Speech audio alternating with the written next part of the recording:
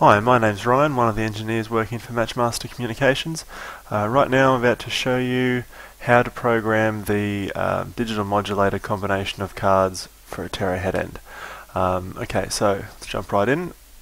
On the screen here you can see the three cards that make up the Terra digital modulator. We've got an MD330.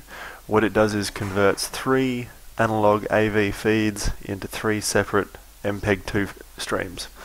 We have two of those cards. That'll give us a total of 6 streams. And what happens is those 6 streams, once they're converted to MPEG-2, are fed straight into the TRX360 via the little ribbon cables.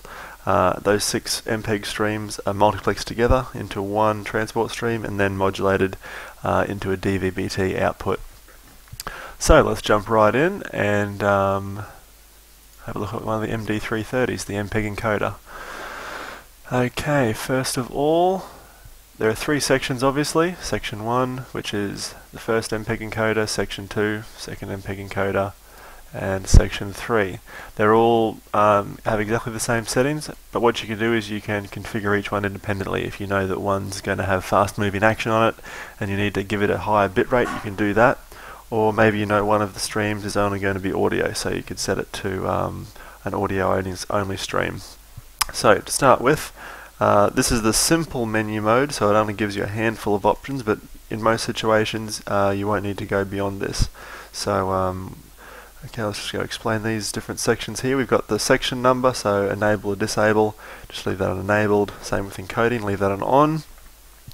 The BR mode, this is the bitrate mode, so VBR stands for variable bitrate, so the bitrate will change dynamically based on the stream that's being fed into it, the service that's being fed into it. So if it's a fast moving action scene, it might use up to 4 or 5 megabits per second, where if it's a slow moving scene it might only use 1 or 2. So the variable bitrate basically allows it to just dynamically allocate whatever bitrate's required up to a maximum number, and that's what this number here is, the bitrate. This is the maximum value that it can use.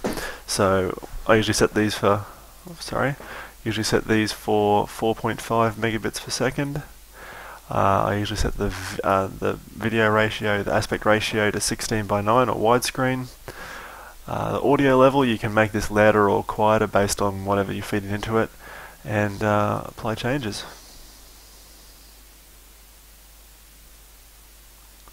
Like I said, there is also the option to do some more tricky things in the advanced menu. If we go to advanced, it'll open up a few more options for us. Most of the things in here you probably don't want to change just because the module itself takes care of it, so a lot of this digital information here just leave as it is. Same with the video saturation, unless you want to do any sort of tweaking or correcting to the video. Same with the data rate for the audio. You can change the audio mode. You could also, here's where you can change whether it's just pure audio or video and audio, so you may wish to play with that if you want to, but usually I just leave it on simple. This is for just standard audio video stuff. Okay, so section 1 you can see now is a 4.5 megabit maximum bandwidth and a widescreen aspect ratio. If you go on to section 2 you can do the same sort of thing. So you can see at the moment it's got its default values of 3.5 and 4:3. So for the benefit of time, I won't go through and program these extra cards, as they are there. They're fine just for test purposes. Same with the secondary MD330. You could go through each section of these. So this would be the 4th stream, the 5th stream, and the 6th stream, and they're all on. Yep, so they should all be on and being fed into the digital modulator. So now let's move on to the TRX360. This is the digital multiplexer and COFDM modulator. Now at the moment you can see these are your 6 streams being fed into it. We have 1, 2, 3, 4, 5, 6. They're all operating basically at full bandwidth at the moment. And you can see the bandwidth jumping around a bit, but they won't exceed the maximum bandwidth that or if they do, they won't exceed it by much anyway. I saw a 3.6 just for a second there. But generally they won't exceed the 4.5 or 3.5 megabits per second that's been allocated to it. Over here on the right you can see a quick summary. You can see the maximum bitrate available to us is just under 32 megabits per second, and at the moment the current bitrate is basically nothing. And the reason that is because although these 6 streams are being fed into it, they haven't been activated, they haven't been connected through to the multiplexer yet, so they're not part of the output stream. So what we're going to do is we'll just set that now. So these tabs at the top, transport stream 1 through to 6, this is where we load the individual streams from each of the MPEG encoders. So just click on click on load parameters.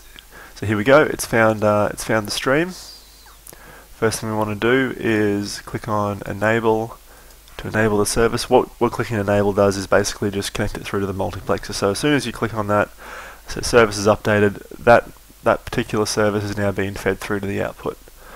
Now one of the biggest advantages of this system is you get to create your own channel names. So let's call this one AV1. You can also give it a provider name. So let's go Matchmaster TV and update the program information. So generally so there you go, it's saved. Go to transport 2 and load the streams. Now generally when a set-top box changes channel, the information that it displays is sort of dependent from TV to TV and set-top box to set-top box.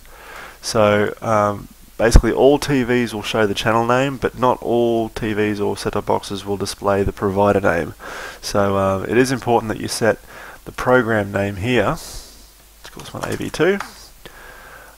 This field here though, the provider name, isn't that critical. You could leave that blank if you weren't particularly fussed on putting a provider name. Okay, there you go, it's enabled and the information's been stored. Now you don't have to use all 6 streams. Say you only want 4 or 5 streams, then the streams you don't use, you just don't click enable basically. So what we might do is just go to transport stream 5, load the streams,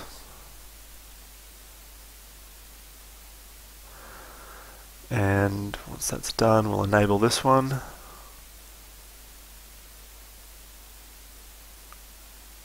There we go, it's enabled, and let's just call it something else. Call it, I don't know, camera feed.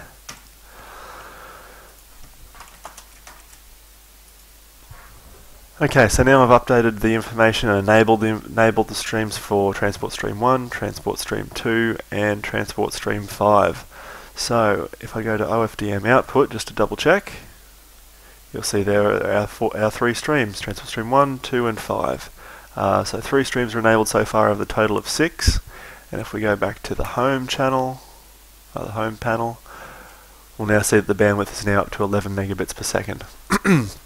So as we enable additional channels, this will obviously go up to our maximum limit. So this maximum bitrate, this number here is basically determined by the COFDM parameters, what we set in here. So I'll go into here next.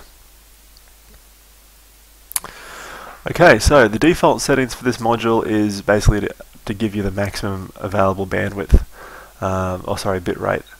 QAM64 has the highest bits per symbol, along with the 8 megahertz. The guard interval set quite low. Same with the code rate. So this combination of parameters gives you just under 32 megabits per second. You might as well leave it on QAM64 because that's what all the broadcasters use. So there's no problem with sticking on that. In Australia we use 7 megahertz bandwidth, so best to change that to 7 meg, or else you might get some conflicts. Guard interval. The guard interval is basically there just to protect from any echoes you get, any multipathing issues. So because this is normally the case is that we're putting a system like this into a closed cable system, so you won't have any echoes. So we don't have to worry about that. So we can leave the guard interval on 1 on 32. That basically means that only a very small portion of the signal is left for blanking, so that the echoes can be rejected. Or not rejected, recognized, I guess. The code rate is something you can play with. At 7 on 8s, it means that only 1/8 of the data rate being broadcast is error correction. So this is the ability to go from pre-BER to post-BER, the ability to correct any bit errors that are being received. So you could put that to depend on the strength of your on the quality of your network. You could leave that on 7 and 8 if you're feeling that you've got a good system that you're putting your signal into. If you're in an older system, a retrofitted system with old airspace cable or something like that, you may wish to reduce your code rate to 3 on 4, just so that if there are any bit errors being introduced, then the set-top box has a good chance of regenerating them. Okay, so once you've finished that, click on Update. Now you'll see if we go back to Home, we've reduced the code rate and the bandwidth, so the bit rate has now dropped to just under 24 megabits per second. But you'll see that even though we've done that, we've still got plenty of headroom because we've only obviously enabled the three services. As a general rule of thumb, you don't want to exceed, say, 80 to 85% of your used bandwidth, because there is always the possibility that you will get situations where all your channels are using high bandwidth and you don't want to run into any sort of errors. And the sort of error you might see, we can simulate now if you use too much bandwidth.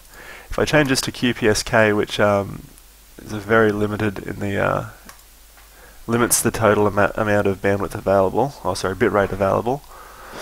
If I go back to Home now,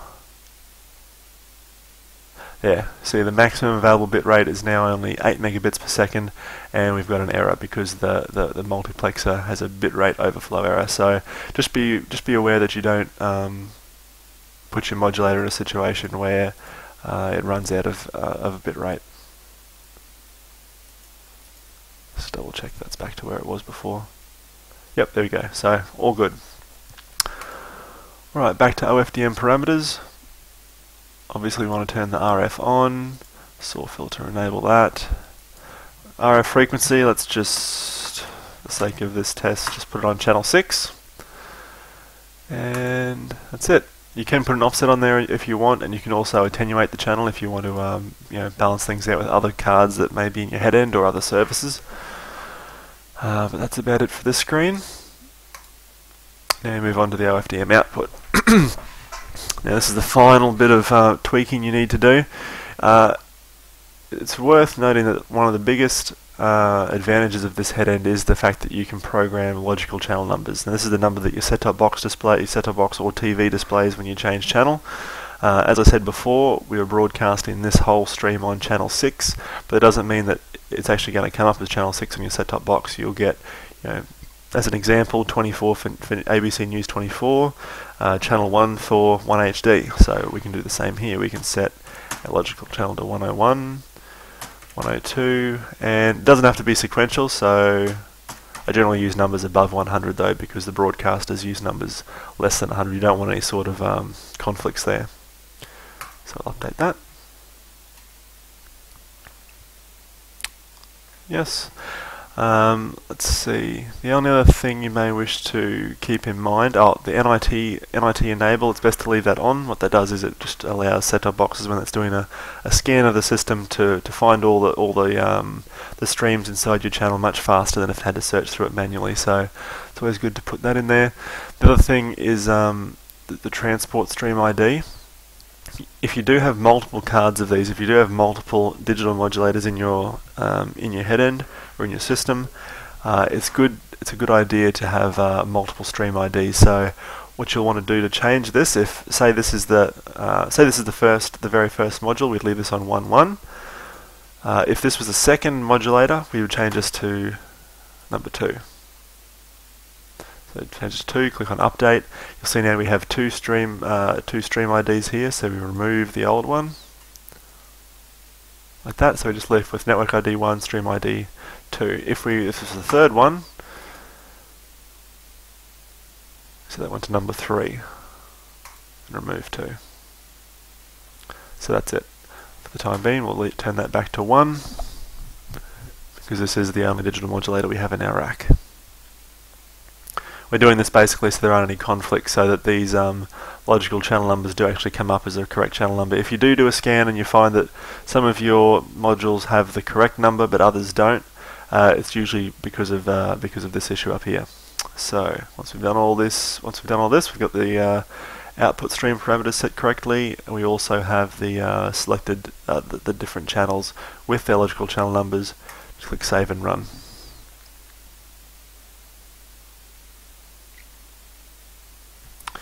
Alright, and that's it. So that's been saved. Those 3 streams are now mapped to their logical channel numbers. Everything's correct here, and we go back to home just to make sure there's nothing wrong. No errors. So we're good. So that's yeah, it's that easy. It's actually very powerful. It's a very powerful platform for being able to set logical channel numbers, as well as have multiple modulators in the same network. And once you've seen how to set the parameters, it's actually quite an easy system to set up. So good luck with setting up your headends, and I'll talk to you later.